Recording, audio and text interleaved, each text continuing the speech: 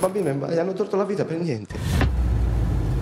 E caccia alle 3 persone che potrebbero essere coinvolte nell'omicidio di Alexandru Ivan, di soli 14 anni, ucciso nella notte tra venerdì e sabato a Monte Compatri. Loro hanno iniziato da una lite al bar. C'era una terza macchina, 3 macchine. Ore 2:30 di notte, siamo nei pressi della fermata della metro C Pantano e questo è il punto esatto dove sarebbero stati esplosi 6 colpi di pistola, 2 dei quali hanno raggiunto Alexandro al torace e all'addome. Il ragazzo è morto sul colpo. Era giusto una cosa per far vedere che loro comandano, tanto sono sempre loro, sono una famiglia. C'è stata una discussione, ma niente di particolare, e questo ragazzino qui al bar non c'è mai venuto. Era troppo buono proprio. Poi lui si è ritornato al bar con il fazzoletto pieno tutto di sangue. 3 ore prima la lite in un bar della zona tra il patrigno di Alexandru e 3 nomadi del posto, poi la richiesta di un chiarimento, l'appuntamento in questo parcheggio isolato e infine la tragedia. Che stava facendo mio figlio alle 3 di mattina sulla strada? Quello mi sto chiedendo.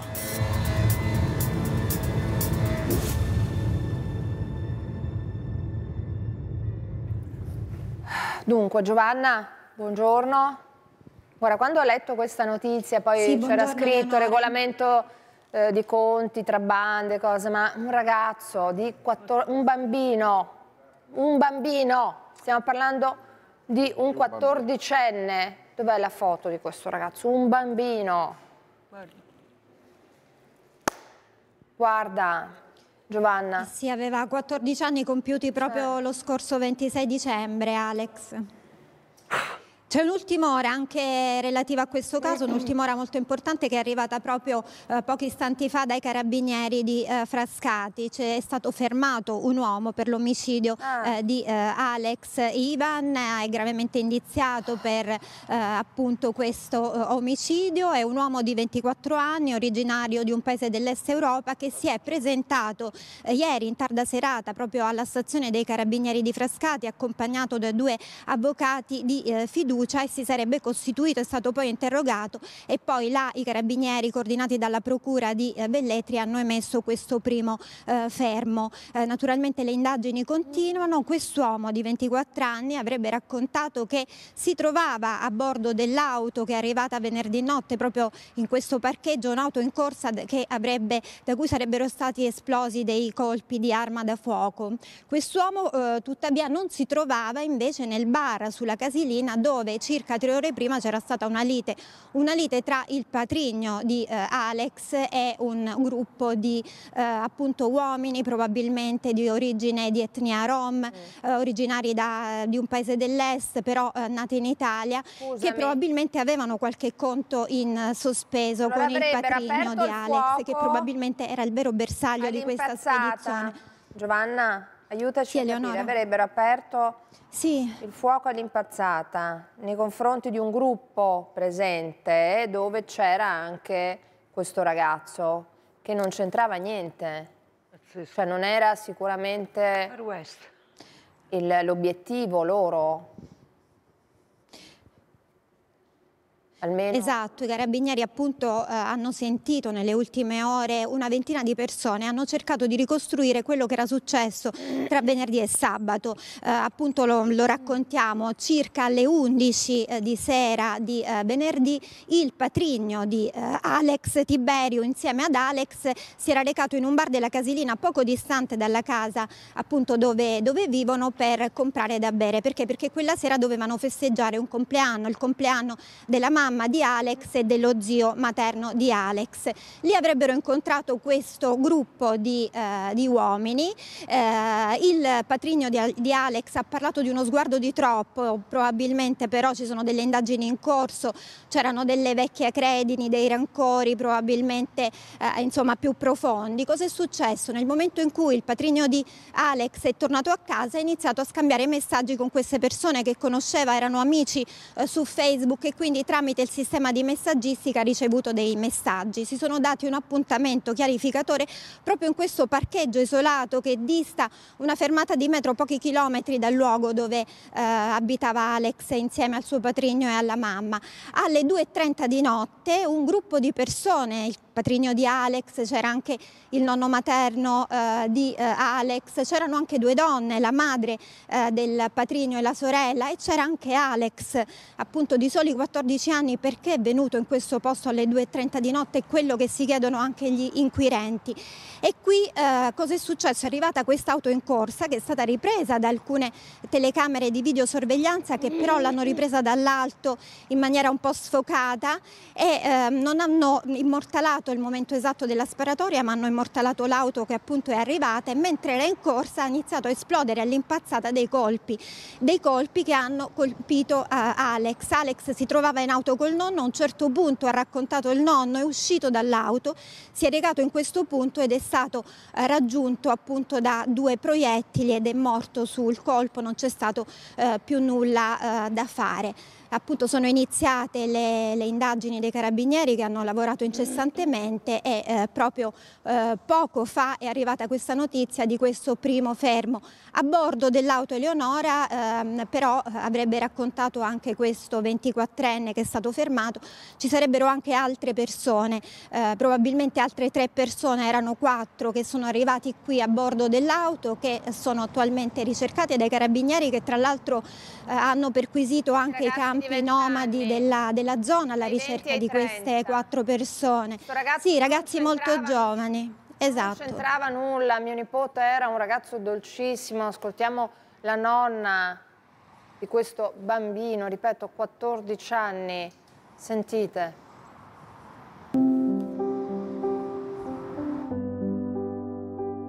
Io sono la nonna, però... La nonna di Alexandro? Sì. Lei è la nonna materna o paterna? Materna. Quando tu perdi un figlio, sta dormendo adesso, però sta troppo male. Signora, che idea vi siete fatti? Cosa può essere successo? Non lo so proprio, non lo so.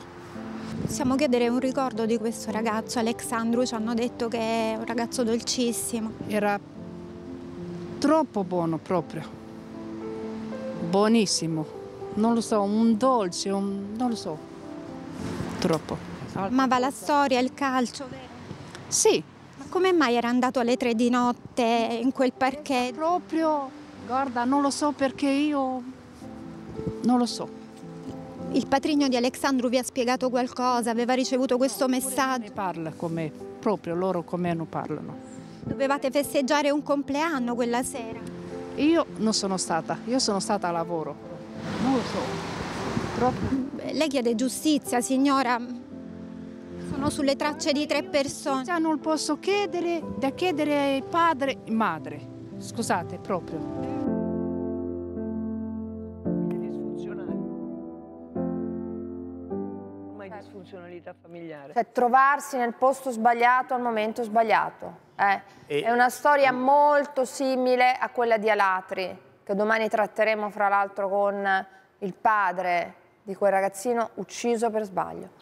2 ragazzi nel corso, cosa sono passati da Alatri? Cos'è, un anno? Neanche. Non si può morire. Cioè, 2 ragazzi uccisi per errore, per errore. Questo gruppo di persone è iniziato, è arrivato, hanno sparato all'impazzata per aria. Ma c'è stato prima un litigio in un bar e poi dopo è avvenuto questi spari in questo parcheggio. Come dire, c'è questo ragazzo di 14 anni che un ragazzo a 14 anni deve avere il diritto di vivere, di sognare e di realizzarsi. Siamo tra Borgata Finocchio, quindi Borghesiana, Borgata Finocchio al limite con Monte Compatri, per cui distanza a livello logistico anche da Torbella Monaca siamo vicini, siamo a meno di 4-5 chilometri, insomma. Voglio dire, quello che è accaduto è grave che si banalizzi così la vita. È grave che chi ha sparato, così come abbiamo ascoltato adesso, e ringraziamo la compagnia dell'Arma dei Carabinieri anche di Frascati, che ricordo che è competente anche su tutto il territorio di Torbella Monaca, che i Carabinieri fanno un lavoro eccezionale in questi territori. C'è da dire che non è accettabile che in questa città, e parlo di Roma, si banalizzi la vita così, si spara facilmente. Abbiamo avuto più morti anche giovani, si sta sparando troppo nella città. Io più volte ho cercato anche di dirlo, ma ci deve essere anche una coscienza anche attiva anche da chi vive anche in questi territori e non soltanto, della società civile, perché alcuni atteggiamenti, questo è un episodio di violenza, perché immaginate come è arrivato questo bambino con col padrigno che sono andati in questo parcheggio. Evidentemente c'è un appuntamento, perché se dal bar io mi sono recato personalmente. Però era in gruppo, non è che poi pensi che la gente arriva, ti spara addosso. Ho capito, però dobbiamo fare attenzione perché sono territori particolari. L'utilizzo di pistole. Sono territori che hanno una certa criticità. È chiaro che quello che è accaduto merita una riflessione sulla nostra città, anche sotto l'aspetto anche... Lei ci convive con queste realtà? Ci convivo perché le vediamo, un sacerdote sotto scorta, vediamo delle situazioni tutte le notti. Pochissimo tempo fa. Voi vi meravigliate di un ragazzo a 14 anni, ma io vi potrei parlare, andate a girare un po' nelle periferie romane durante l'auto e vedete che cosa trovate, e vedete i ragazzini di 11-12 anni che cosa fanno. Non è il caso specifico di questo ragazzo sarà una vittima. E questo che non è accettabile, non si può morire, ma guardiamo alcuni quartieri. Ma anche a 11 anni sono vittime. Sono pericolosi. Sono vittime sempre. Sempre, ma ci mancherebbe. Ma qui parliamo, guardate, qui è vittima il ragazzo di 14 anni che è morto, ma è vittima anche un altro giovane che spara. Non si può, non è concepibile. Comunque il discorso del degrado delle periferie è un discorso che personalmente conosco ed era degli anni 70, quando il Teatro Scuola del Teatro di Roma tentava di fare il decentramento culturale. Sai quanto tempo è passato dagli anni 70 ad oggi? Questo discorso delle periferie come terre di Far West, che adesso nella città si sono creati dei vuoti istituzionali in alcuni territori, sia da nord-est. Parlo di Torbella Monaca, San Basilio, Quarticciolo e altri territori.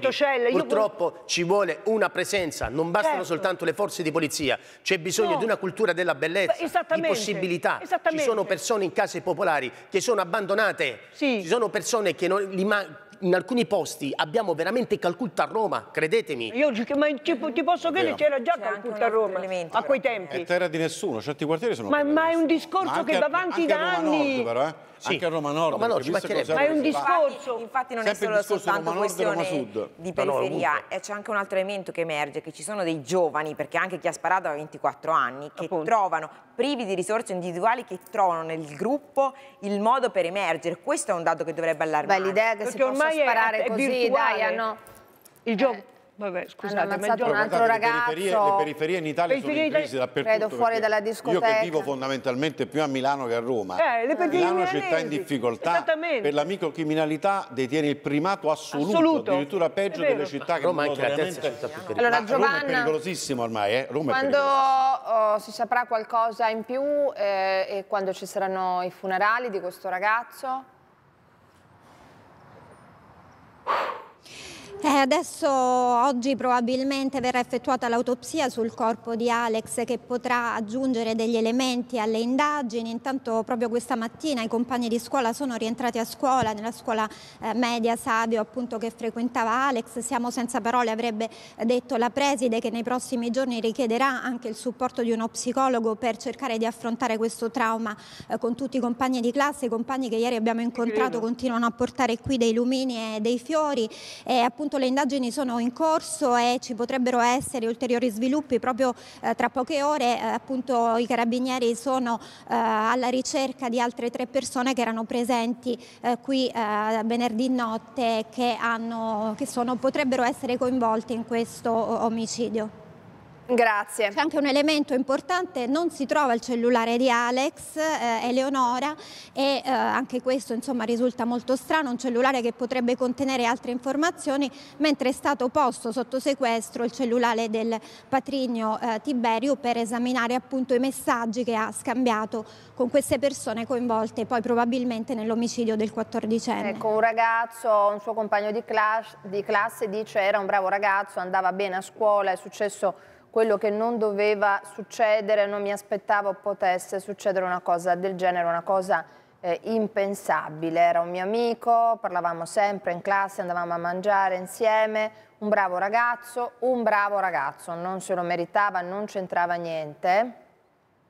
Oggi ognuno, infatti lo state vedendo dalla nostra diretta, ognuno di noi ha portato qualcosa per ricordarlo, racconta invece questa compagna in lacrime, una persona innocente che nulla c'entrava con questo regolamento di conti, come si era detto e scritto all'inizio. Questo è giusto sottolinearlo anche per mantenere veramente anche la memoria, giustizia e memoria per questo 14enne.